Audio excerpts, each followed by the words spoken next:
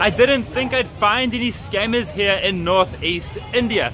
So I was busy filming a market tour here in the largest female-run market in the entire world.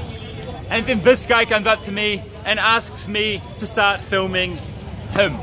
See what happened. TK, tell us your story. I am blind. Okay. Yeah. Then? I don't think you're blind because you saw me. I'm suffering from 3 months operation, eye operation. Oh, okay. Down here, double operation. I see, okay. Okay, 2 good. months Yeah, later. okay. So many medicine.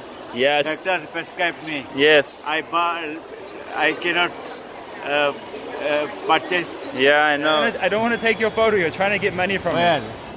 this one? Yes. My photo. Yeah, what? That is go to America. Yes, America, Huh? Yes. America. Yeah, America. New Year. Yeah. Thank Okay, you. I gotta go. Thank Bye. Okay, so that guy, he came up to me in the market and he asked me to take his photo. I'm like, okay, yeah. And then he starts telling me his story about how he's blind and he needs medicine. And then he starts pulling out his prescription. And this is classic, I need money for my prescription scam. He's not blind.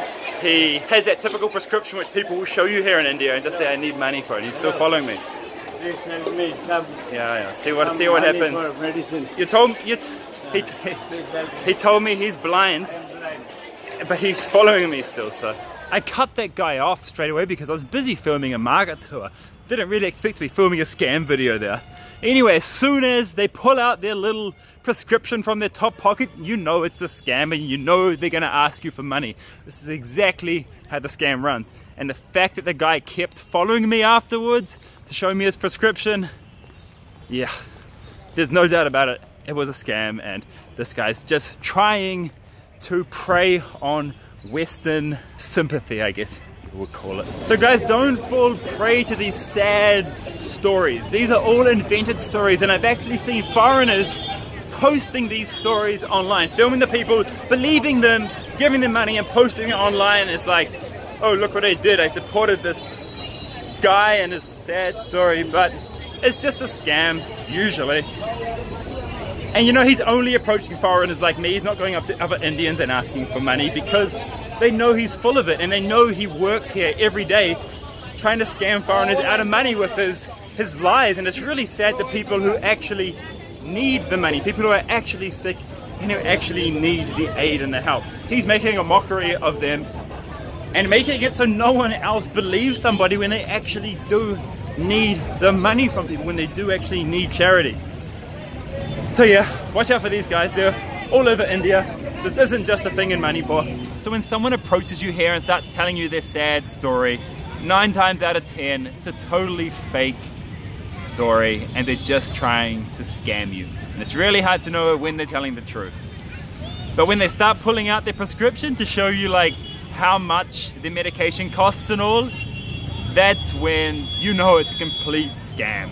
As soon as I hear the word prescription, I'm like, oh, this again, my God. Leave me alone, go away. And then they just start following you and they keep following you and that's when you know it's a total scam. They're not a normal person, they're not a sick person.